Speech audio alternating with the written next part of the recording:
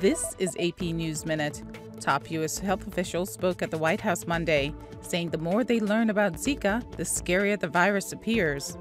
They are asking Congress to approve almost $2 billion in funding to fight the mosquitoes that spread it and for research into vaccines and treatments. 5 rockets fired from Syria landed in a Turkish border town on Monday, wounding at least 4 people, Turkey's state-run news agency reported. The rocket attack was in a province that borders areas in Syria controlled by the Islamic State group, Syrian Kurdish militia, or anti-government Syrian rebels. Dueling demonstrations were held in North Carolina by supporters and opponents of a law that limits protections for the LGBT community. About 500 people gathered in Raleigh to show their support for the law, while about 100 others held a counter-protest across the street.